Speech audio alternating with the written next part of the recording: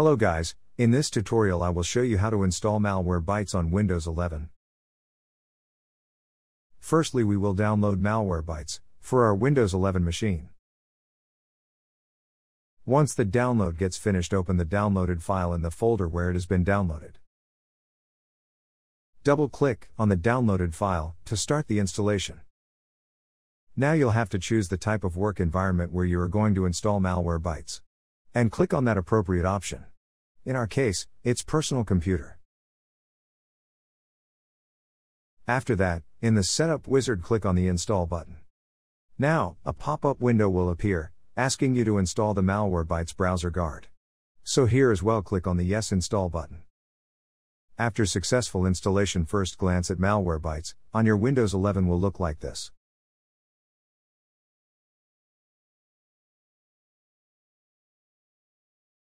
Thanks for watching, and if you found this video helpful, please subscribe and leave us a comment.